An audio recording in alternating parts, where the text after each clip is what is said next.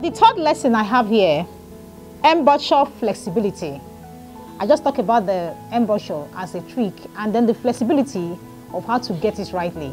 In my previous lessons, and one of the lessons I've taught, I talked about how you can use flute to get a particular key, get different sounds of flute. And I talked about how that happens. That actually happens with your flexibility, of how you can get the embouchure very well. That's what I mean by embouchure flexibility. Once you can get it rightly, you can display it rightly. First of all, you have to get the right positioning, like I taught earlier for the first lesson, the previous lesson I taught. And then when you get it rightly, then you can know the flexibility about, then before you'll be able to get what I'm talking about.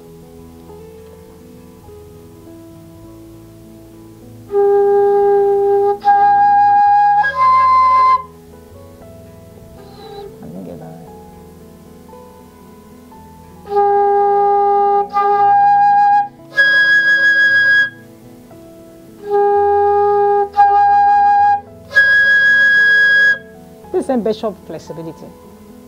It's how flexible I'm good at putting in air into the embouchure hole that helps me to use one note to get different resonance. You have to get it rightly. The fourth lesson here is vibrations. The flute is like a bird, and the vibrations made in playing the flute, gives the flute a unique nature of different kinds. These are some of the tricks you have to know about the flute, which other instruments does not have. They are very unique, some simple sounds, different kinds of way you can, like this last one I was talking about, vibrations, is another very wonderful part. It doesn't come in all the instruments. The classical players plays very well more than the contemporary players, But in contemporary music, I had some places where I had to do vibrations, and I do it rightly so that I can, slow it into another key. For example, when I play the national anthem, there's a particular place that doesn't require vibrations. So I put vibration there just to get some good sounds. The last part.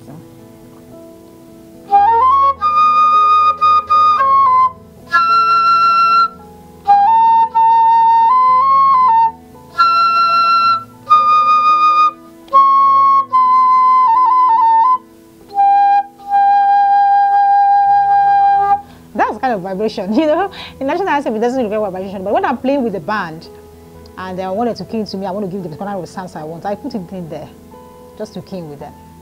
It's a trick in flute, but you have to have the right way of putting it in when you are playing to get the right sound and create the right kind of verb sound that you want people to hear when you are playing the flute.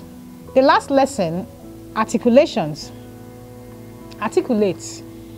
Because the flute is a solo instrument, one of the great attributes you have is articulations, how you articulate, that gives the different colors of the sounds of how it comes out of the flute. It goes in different kind of colors.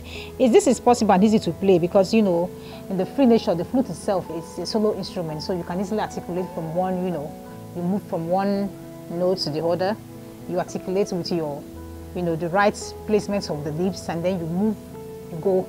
This actually professional instruments, professional players get this more better. As beginner, this might not be the major thing you put your interest in first, just to get how to articulate in playing the flute. First of all, get the right rhythm. It depends on what you have in mind you want to rehearse. Some of you have gone far to the extent that you can play songs, some different kinds of songs that you've scored and you place in front of you. Get those notes properly first, because it is wrong for you to not to get your notes properly and you want to articulate. No. You have to get the notes properly. You get the right music, the notes in front of you. Get the music properly, play it well, and then you progress to articulate in the sounds of the music. Let me hear from you. Let me hear how you're doing. Let me hear how these lessons are,